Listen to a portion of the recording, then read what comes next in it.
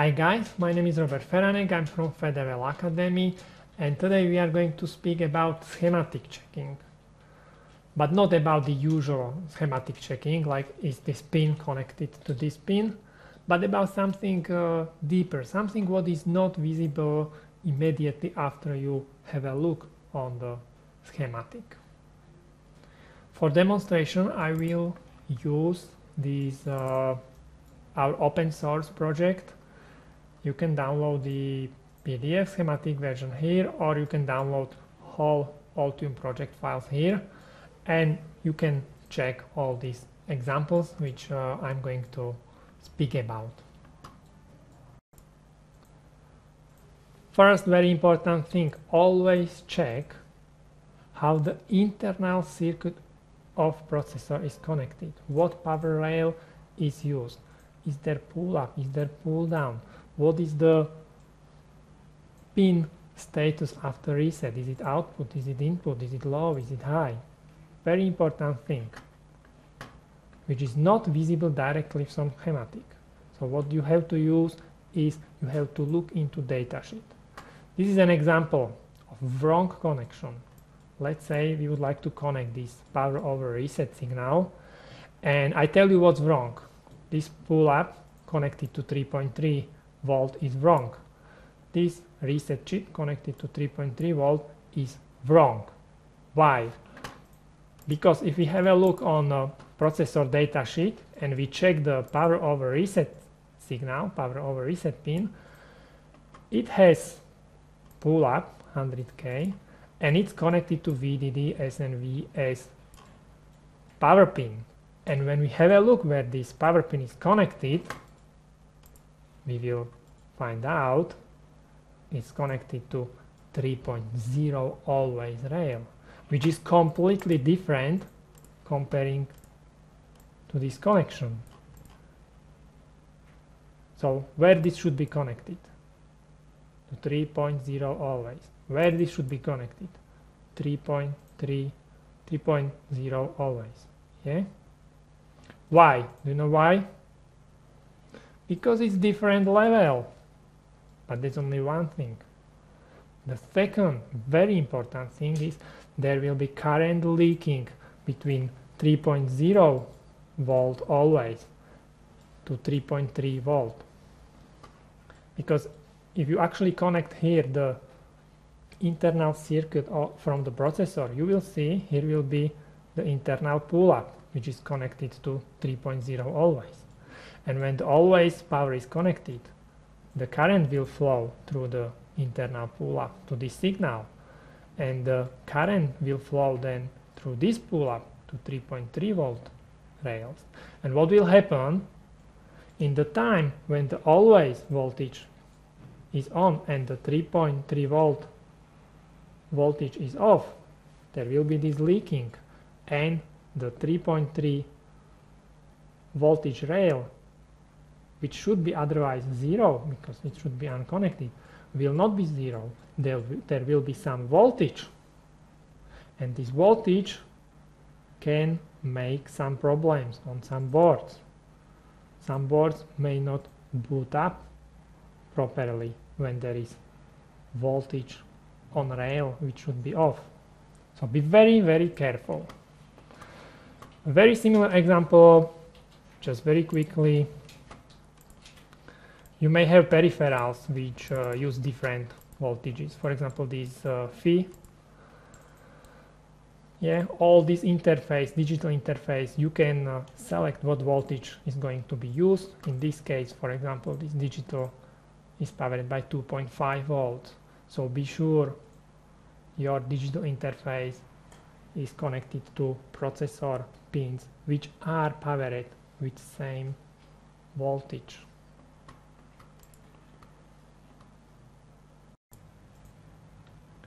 Here in this updated schematic you can see the power over reset is connected to always voltage and also the reset circuit.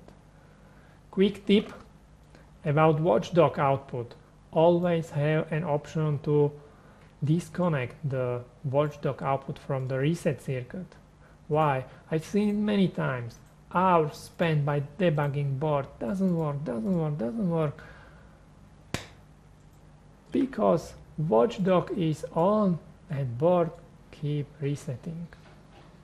Yeah, for prototypes always disconnect watchdog from the reset circuit. Very useful tip. Now different chip, this one, again wrong connection, and it's not visible on just like this. If you have a look on datasheet from this chip, this is actually a power supply, yeah, for the 3.3 volt always. This is old schematic. So this is the chip, this is datasheet, and when you have a look on the recommended circuit, looks like this. Sleep is not connected, so it looks correct. Here are other recommended schematics. Sleep is not connected. Sleep is not connected. Sleep is not connected. When you read datasheet, you find out very interesting thing. This is the sleep, which says when it's high, it's in normal operation, so it delivers the higher current. In low, it is in sleep, lower current. But what is the status when it's not connected? That's what we are going to find out. And it actually says here. These chips have a pull down resistor internally connected to sleep pin. It means by default, if it's not connected, it is in sleep. Again, you would never find out this problem if you don't go into datasheet and if you don't read how the pin is connected. What is the pull down, if it's there pull down or pull up. So it's almost same as the first tip what I was speaking about. Always check what is inside the chip. Actually, it's very important to check every input pin in your schematic, in your design, if it has defined level. So, for example, if the input pin is connected to an output, or if the input pin has pull up or pull down resistor. And you can check it in Altium Designer very easily. Just click to interactive navigation, and for example this SD card write protection, we would like to check if there is pull up or pull down. So I click there and I browse the schematic. Yeah, there is nice pull up connected to 3.3. Good. If I want to check, for example, these different one, card detect, for example, again it's connected to pull up, so good. When we are here, again very quick tip, it's used a lot, place series termination resistor close to clock output, yeah. And when I'm speaking about clocks and output, be sure the correct buffer type is used. It's very important for peripherals like PCI Express, for example, and LVDS. They use differential clock outputs, and there is actually several types of differential clock outputs, and they are completely different. They are not directly compatible because there is, for example, different voltage level, there is different impedance. So, and this is not visible from schematic again. So you need to go check and read datasheet and see what buffer type is used on your processor and what buffer type is used on the other side, on the peripheral. And possibly you may need to then place there some additional components. Next tip, always check reset requirements for all your peripherals connected to your reset chip or a reset signal, because there there are big differences between peripherals, and if the reset timing is not met, your peripheral may not work. And some peripherals, they really need quite long reset comparing to others. So be sure you meet this requirement, or you have option to regulate the reset time.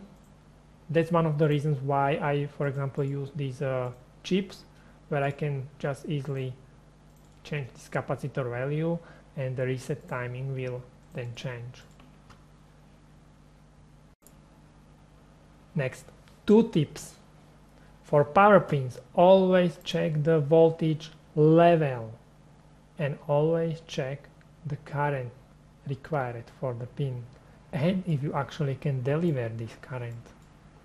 So for example, for this pin, it's a tricky one. It looks like standard pin, yeah, and have a look into datasheet, and here we go.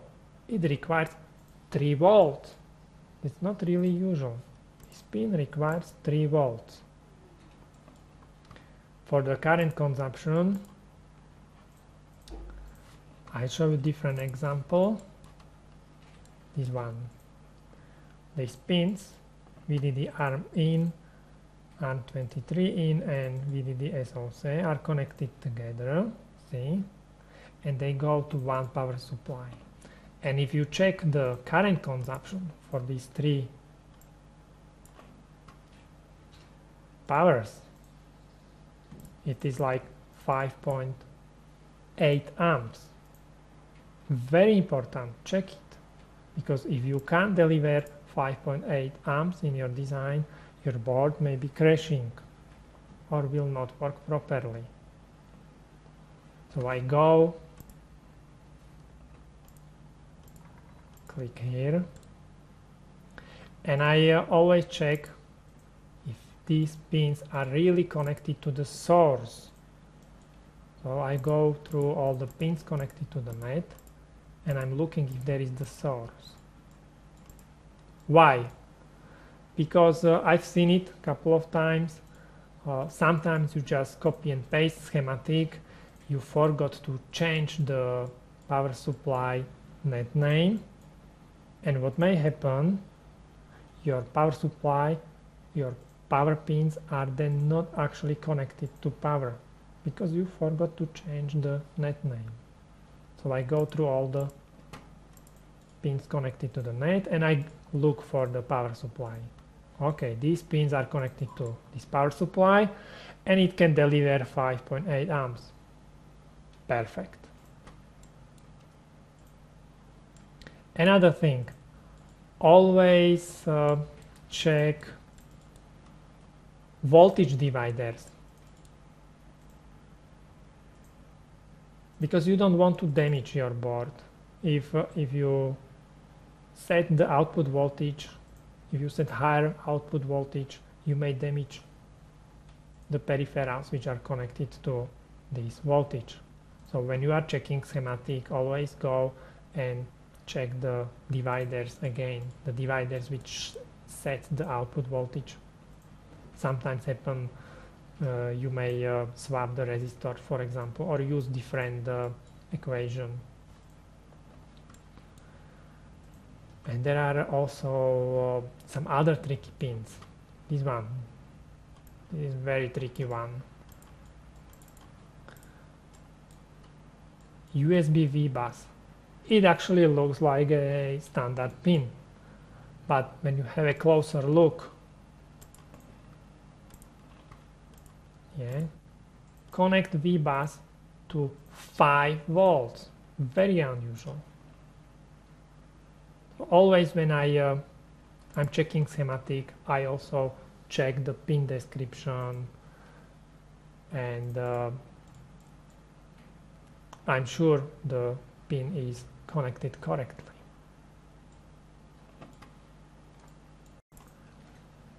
Few words about documents which you should read when you are finishing your schematic. First document is errata. It's a document which describes known bugs of your chip, of the chips which you are using. It can save you a lot of time, because what may very easily happen is you spend a lot of time debugging a peripheral which doesn't work, and you find out there is a bug. And if you read this errata before, you would know there is the bug, and you would actually know how to fix it. So read it, always read the errata. The second document which is sometimes provided, it's called schematic checklist, or layout checklist, or design checklist. Go through each point and check your schematic if you have it connected as described in this document. If you like this video, don't forget to check out our Fedevel Academy website. Just Google for Fedevel Academy, and you can find there a lot of free information, and there are also some interesting hardware design courses. Thank you very much for watching, and see you next time. Bye bye.